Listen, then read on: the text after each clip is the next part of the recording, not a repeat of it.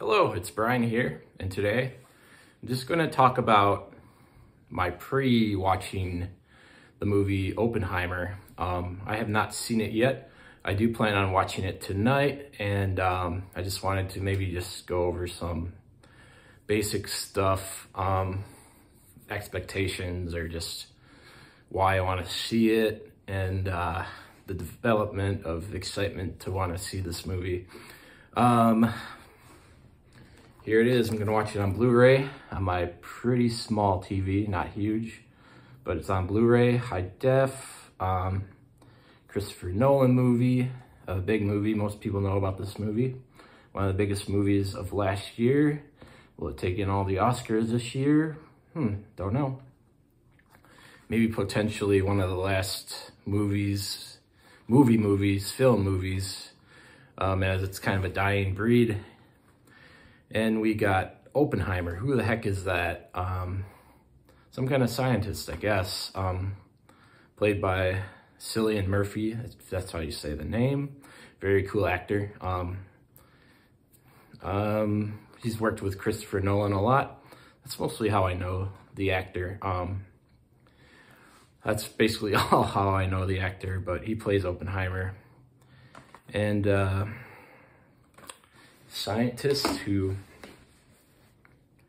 helped design the atomic bomb in World War II. He has the famous quote of, "I am become death." So it weighed hard on his conscience, so it'd be interesting to see his life. I don't know very much about him.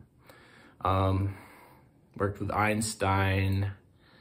I really don't know too much, but this is going to be a long movie. It's probably going to want some attention from me, and I'll probably need to rewatch it. Inception, oh my gosh, definitely didn't get that. I don't know if I'd get it now, but that definitely took multiple viewings.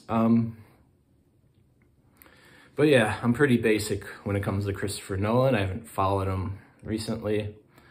I have seen Interstellar, the Batman trilogy, his Batman trilogy, and can't think of anything else off the top of my head.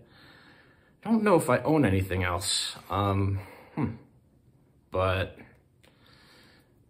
it's this is kind of a biopic. It's been a lot of years since World War II and the atomic bomb that was dropped on Japan, but I saw only a little bit of stuff on Oppenheimer, the actual person talking in interviews. Interesting guy for sure. So this is going to be something. That's all I got. Take care.